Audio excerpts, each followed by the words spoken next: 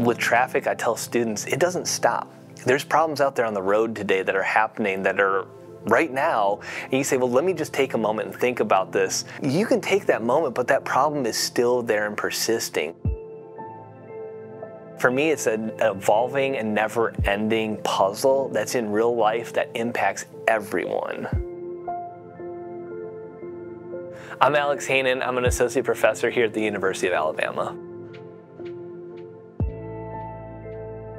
We're in my traffic lab, and this is actually a really exciting legacy. There was a guy named Dan Turner, who I'm still friends with. Dan started back here in the 80s, getting everything going, building relationships with ALDOT. ALDOT is our most important relationship, who I get to work with. It's fantastic that they're here in the building. We've got our traffic management center, our TSMO group.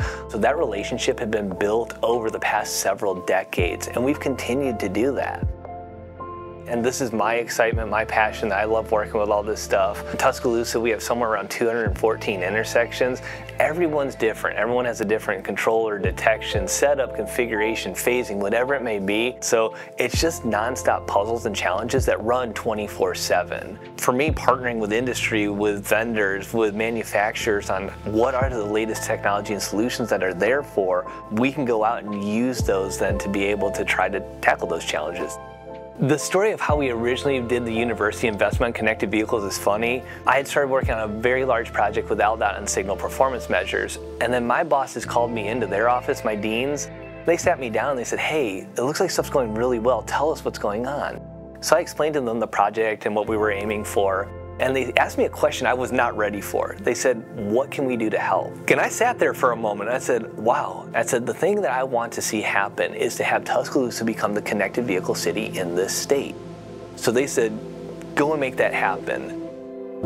The University of Alabama is starting a new transportation project. The University of Alabama getting millions of dollars to help drivers better navigate traffic. Dr. Alex Hainen plans to fix the problem by creating a communication network. We want to be able to have eyes on the situations to see how traffic's doing. We want to be able to manage it better. Work on the transportation project starts in 3 months and should be up and running in 3 years.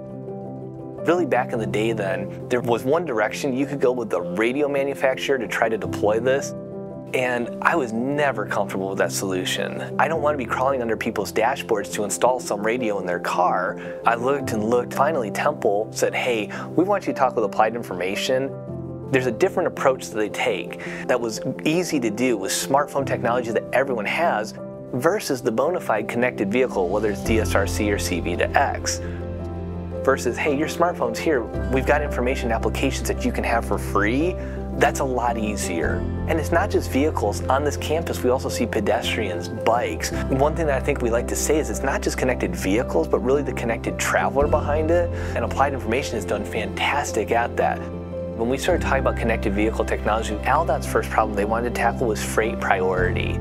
They have several key freight corridors that are in the state, and they said, what can we use this for to improve how vehicles move about? It's giving those freight vehicles priority as they go through. We want to be able to say, hey, if this is a heavy freight vehicle that's moving at speed, for safety's sake, let's make sure they get through the intersection. For efficiency's sake, where they're not accelerating using lots of fuel, let's keep them moving. And then when we get to some of these just-in-time, just-in-sequence chains, we want to keep those working well also. There's a key just-in-time, just-in-sequence route through town here, going from the west side over by the airport with ZF, going over to Mercedes. They have sub-assemblies that go over. So we've partnered with Averitt, with Mercedes, with ZF to go ahead and figure out how can we get through 26 intersections along a freeway, all in a connected vehicle environment that we can improve how things are doing. We were able to get much better information into the controller where we have a perfect run where we're able to go through the corridor without a stop. So huge improvement. We actually saw 47% improvement over base travel time. There's a paper that we published in ASCE that goes over those results, and we're excited to see that. Alabama was number 50 out of 50 for bike-friendly states. We're improving though. I've gotten involved. We are very, very much trying to improve how we can detect bikes. There's been a lot of upgrades. The one that is the most exciting for me right now is trajectory control. traffic signal controllers, all of these behind me here, they work on binary inputs, whether there's a car or no car, channel on, channel off. When we look at some of the more advanced sensing technologies, whether it's camera, radar, or LiDAR, all of these are moving from just saying, here's a rectangle, there's something in it or there's nothing in it.